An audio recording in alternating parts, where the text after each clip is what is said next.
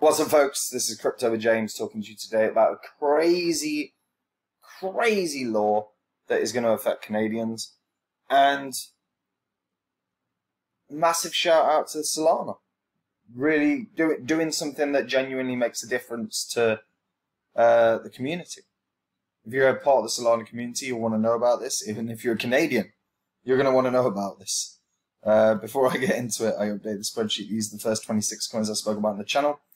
Had you invested $100 into each of these when I released videos about them, and you're still holding that crypto, you'd be in profit of around 12.3k. If you'd have cashed out of those positions in the bull cycle, you'd have been in profit for 123k, so a 10x difference between bull and bear. If you want to see the coins I'm buying in this bear cycle right now, the ones I think are going to have the massive gains, the ones that I think are going to be the life-changing ones, the 40x, the 50, the 100. And come check out Copy My Cryptos, where I share everything I'm doing. The link is in the description. Everything on the site is verifiable because everything there is about everything I've said on YouTube as well. So if it resonates with you, come join me. But go check out the site. Right, Canadians. Canadians, you need to pay attention. So, Ontario crypto exchanges are imposing a 30,000 Canadian dollar limit on altcoin buys. The new buy limits. Oh, it's our favorite phrase, guys. It's our favorite phrase. Intended to protect crypto investors and make them more aware of the risks. Guys, everyone knows the risks if you're getting into crypto, first of all. Second of all, stop trying to legislate under the guise of protection. This is what the SEC in America have been doing in terms of, oh, we're trying to protect customers, we're trying to protect consumers. This is what ends up happening with legislation by enforcement. It's dangerous territory. We do not want to see these things happening in the world, where we see these institutions that are like, or these governments that are going, we're going to protect you. And by protecting you, we're going to restrict what you can do. Banks do that all the time. You can't buy this until you've confirmed that it's you. Fuck off, it's my money.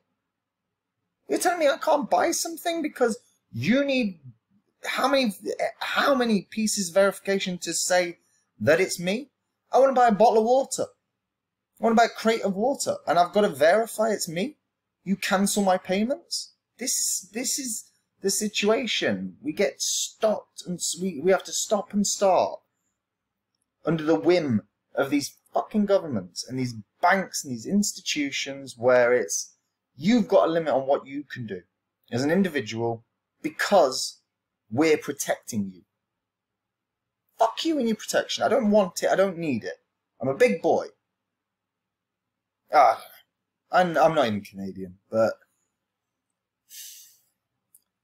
yeah, so Newton, which is a Toronto-based crypto exchange, announced the new changes come after working on getting registered with the Ontario Securities Commission. These changes are to protect crypto investors like yourself and to make sure investors are aware of the risks associated with investing in crypto assets. So under the new changes, Ontario-based crypto traders on Newton and other Canadian platforms will be subject to an annual $30,000 Canadian dollar net buy limit on all crypto coins, excluding Bitcoin, Bitcoin Cash, Ethereum, and Litecoin. By the way, how did Bitcoin Cash sneak in? And even actually making the argument, how did Litecoin sneak in there? Newton further clarified that if a trader bought and then sold a restricted coin, then the sell amount will be subtracted from the limit. The limit resets every 12 months from the first purchase of the restricted coins. So overall, it's a net buy. So if you sell, it's gone. But this is not what we want to see overall as well. Because here's the thing: these buy limits will not be placed upon venture capital firms. These buy limits will not be placed on your significant investors. These buy limits will literally only be placed upon anyone watching this video. So similar to Newton, BitBuy requires traders to fill out a questionnaire to determine whether the investor qualifies as a retail investor, an eligible investor, or a sophisticated investor. However, retail investors remain subject to the 30,000 limit. Eligible investors can be capped at 100,000, and there are no purchase limits existing for accredited investors. So if you earn, and I believe an accredited investor is more than $1 million earned per year. It's not good, man. We don't want to see this. And I don't know, from a personal perspective, when I'm looking at the overall state of markets and the state of the world, the one thing I never want to see is this: everyone falls in line because governments are saying they're doing it to protect. We've had that a lot across countries over the past 2 decades. Look at the shit that was thrown out when Snowden released his documents in America. And the American government's justification for spying on everyone is to protect you. We're not looking at you. But if you have nothing to hide, you shouldn't be. Fuck you, it's my privacy. I get to do what I want. Privacy's a right. It's the same thing. It's always we're protecting. We're doing this for the greater good. That fucking phrase as well. And this kind of stuff, man, I don't know. You guys feel how you feel about it. I'm airing how I feel about it. But I think it's a dangerous precedent to set in any country because it's going to slow down. It can slow down the market. It will fundamentally only benefit as well the big boys, because the accredited investors have no restrictions. You know, they don't need to protect them. It's not about protection, is it? It's about limiting your ability to move from one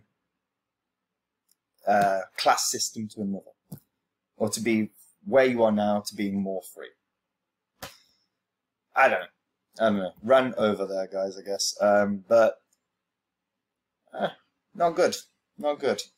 Guys, let me know what you think about that in the comments. Not necessarily my rant, but actually, what do you think about this? Do you think this protect crypto investors shit flies? Or do you buy it? Let me know. If you buy it, I disagree with you. Doesn't mean I hate you or anything, I just disagree.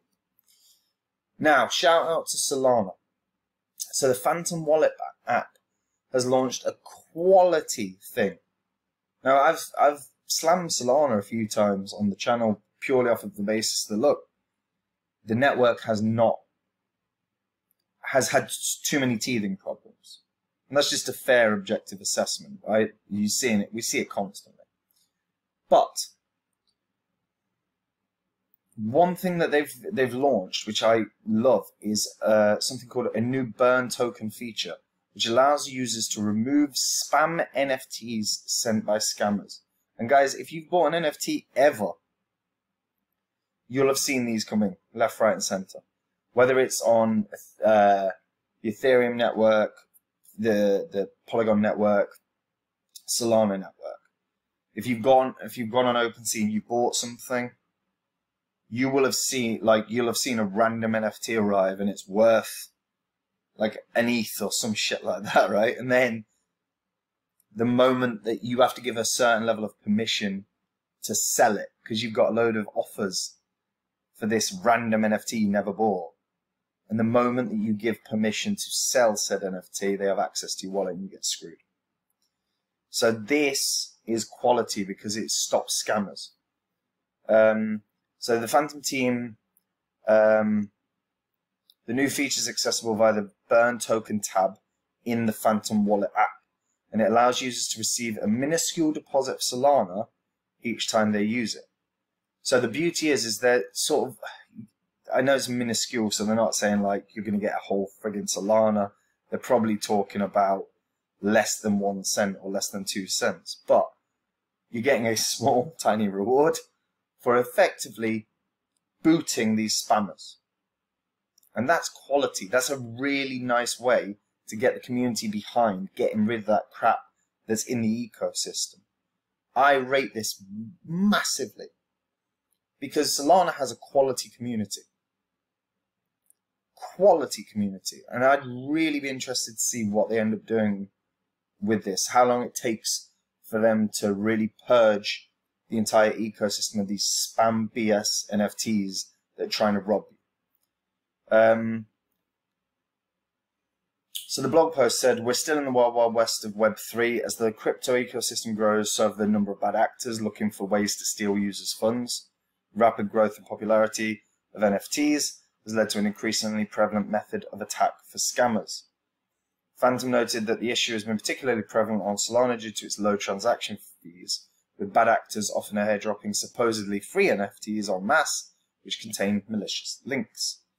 Spam NFTs generally prompts the receiver to click a link to mint a free NFT. If they complete the process, however, their funds end up being drained from their wallet because you've given permission.